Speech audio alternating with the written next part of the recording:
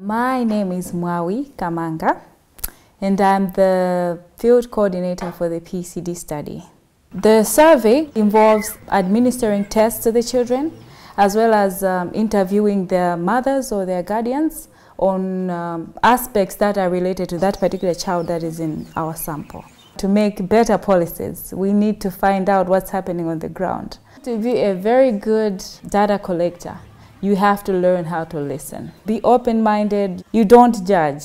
You have to build trust with the respondent to make them comfortable, to give out some confidential information, and you need to be able to build that with them. When the data has been collected, it is submitted to the field office. We have data clerks that are entering data 24/7. When they notice something like missing data, they call us. In that case, we go back to the field. So we work hand in hand with the data office. The training basically involved the introduction of the survey to the interviewers, getting familiar with the instruments, a bit of standardization, so that no one is administering a test different from another.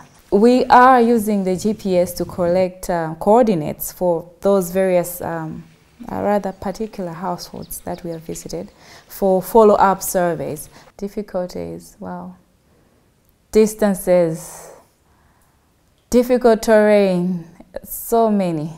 Finding people, sometimes it's tricky. People have other commitments in their life.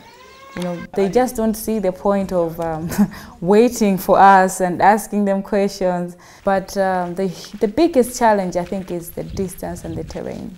Some roads are impassable. You have to walk long distances. You get to the CBCC, you're already worn out. The impact evaluation is very important because it will measure the changes that have been happening, and those will be used for making better policy when it comes to children in Malawi.